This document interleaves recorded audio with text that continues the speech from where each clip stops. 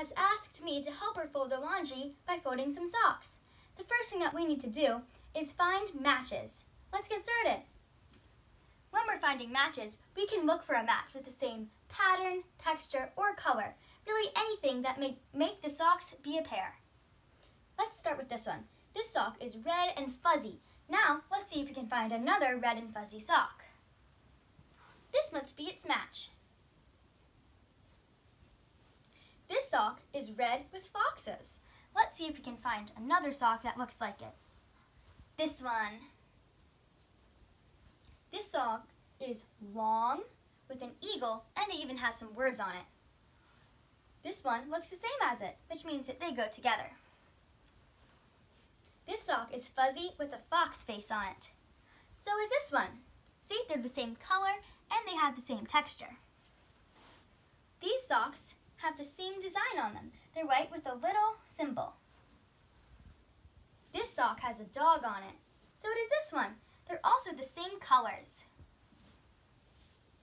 These socks are the same texture and the same color, which means that they must be a match.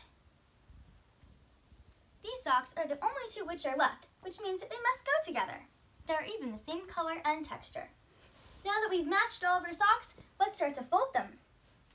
Folding socks may seem difficult at first, but it will get easier, I promise. Let's start with these. What we're going to do is we're going to find the hole where your ankles will go in it. Then we're going to put your 4 fingers on the fox face, or whatever pattern or color that your sock is. Then we're going to put that one down for a minute. We're going to put our 2 thumbs on the ankle hole, and then put our 4 fingers back on that fox face. Then at the same time, we're going to open up this hole and push down on this hand. Ready? And then, woo, it's folded. Ready? Let's try it again. We'll try with these two. They don't have a pattern, but that's okay.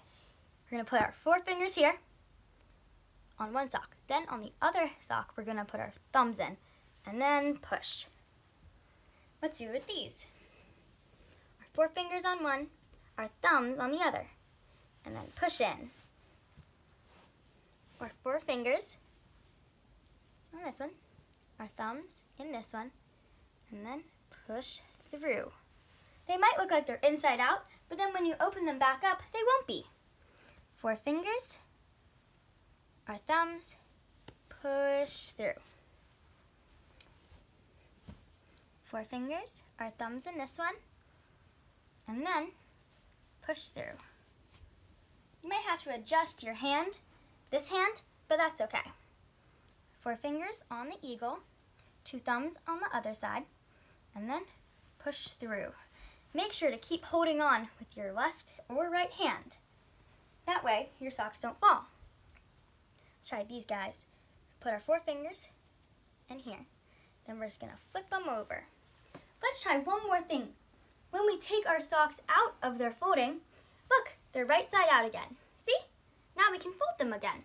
We're gonna do our 4 fingers, our 2 thumbs, flip through. Good job!